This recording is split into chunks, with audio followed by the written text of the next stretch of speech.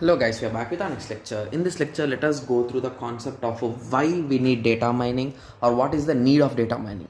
Okay, yes. So similarly, we will also go through the evolution of data mining. So basically how data is stored previously and nowadays how it is being stored. So those things we'll be discussing in this lecture guys. Okay, so let us start. So basically what is the need of data mining? So what we are getting by using data mining guys? So from a huge data, we are getting some important things, right? Okay, so if I give you 1 TB or 2 TB of data, can you extract the useful things guys? Yes, you can extract, but it will take some time, right? Yes, so indirectly the process that you will be doing is nothing but data mining guys.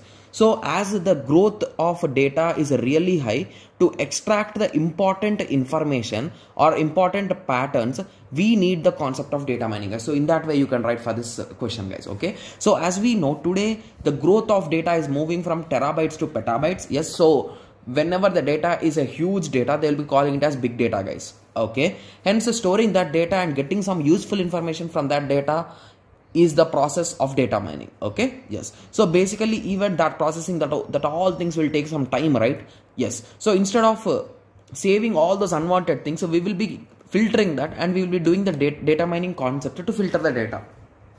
Okay, so now let us go through the evolution of data mining. So we will be discussing from 1960s to 2000 guys. I'll be just giving you the names guys because there is nothing much to learn in this evolution. Okay, yes, so in initial 1960s they used to do the database management system guys. They used to store the data in the database management systems. How we are even doing nowadays in the websites. So basically whenever you are storing in terms of websites, the data, the backend, everything will be stored in the terms of databases, but those are relational databases. Initially it was only normal databases. Okay, like tables, inside tables they used to store the data, that's it, simple. So data collection, data creation, IMS and network based DBMS. Okay, so in 1970s they started using the relational databases guys, which we are using till nowadays. Nowadays also we are using those things. Okay, so relational databases. So relational databases, the difference is nothing but here the tables can maintain some relation. So previously there is no relation, each table is separate.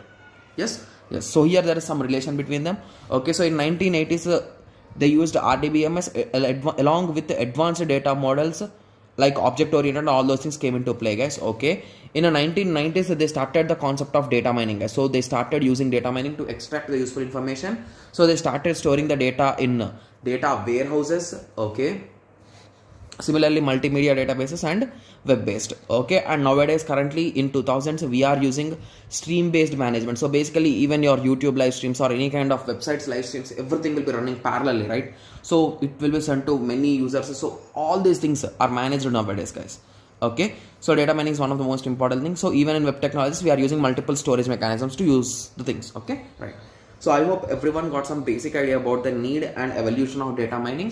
So in the next lecture we will be discussing about one of the most important topic of the whole subject guys. If you ask me, there is a high chance that we might get an LIQ on this directly, right? Yes, so there is a chance, I'm saying. Okay, yes, so in the next lecture we will be discussing about KDD, that is nothing but a knowledge discovery from data. So in this we will be discussing how the data in the raw format, that is nothing but in the form of big data format, to the knowledge. So how it is a transferring, that we will be discussing in the next lecture guys. Okay, so let us meet in the next lecture. Thank you, thanks for watching.